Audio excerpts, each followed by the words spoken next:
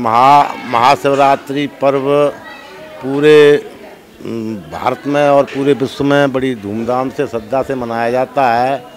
और इसके भोलेनाथ जो है 12 ज्योतिर्लिंग में से एक ज्योतिर्लिंग में प्रकट हुए और इनकी सेवा करने से सभी का कल्याण होता है।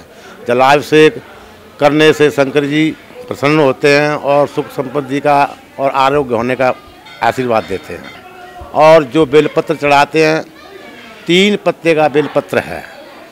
ओम त्रिगुणाकारम त्रियदलम त्रियनेत्रम त्रियजन्म पापनाशनम शिव बेलपत्रम अर्पणम।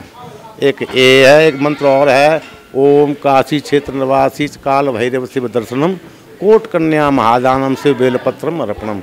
एक बेलपत्र चढ़ाने का फल 1 करोड़ कन्यादान करने के बराबर है। इतना महात्म है। और अबड़दानी भोलेनाथ हैं, जो कोई इनकी सेवा करता है तो सभी सुख संपत्ति और धन धान से परिपूर्ण होते हैं। मंडी से आता हूँ और मैं बेलपत्र लेता हूँ और भक्तों को देता हूँ, भक्तों को सबको देता हूँ और भगवान को चढ़ाता हूँ। मैं बहुत अच्छा होता है इसका। हम हर साल आते हैं ये जो बजौरा मंदिर में, तो इस साल भी आए। मौसम तो खास ठीक नहीं है, तो थोड़ा ठंडा जैसा है, तो इतना पूजा अच्छा जैसा हो गया, दर्शन भी अच्छा हो गया।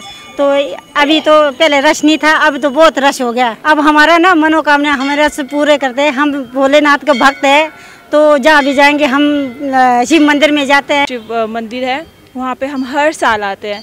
हर साल शिवरात्रि को सुबह नहा धो के पूजा पाठ करने के लिए यहाँ हर वर्ष की तरह मैं आज भी यहाँ आई हूँ। लोग शिव के साथ साथ नंदी की, पार्वती माता की और गणपति जी की पूजा करते हैं, लेकिन नंदी की पूजा के साथ लोग पत्थरों की तो पूजा करते हैं, लेकिन वो वास्तविक में जो सड़क के किनारे चले हुए आजकल गायों को छोड़ देते हैं, पशुओं को छोड़ रहे हैं, बैलों को छोड़ रहे हैं, जो यूज़ के लिए नहीं है, जो वो यूज़ तो कर लेते हैं, लेकिन बाद में जब वो यूज़फुल ना हो के वो बेचारे वो बूढ़े हो जाते हैं, कुछ भी इस तरह से कि वो काम नहीं कर पाते, तो लोग उन्हें सड़कों पे छोड़ देते हैं, जो ये गलत बात है।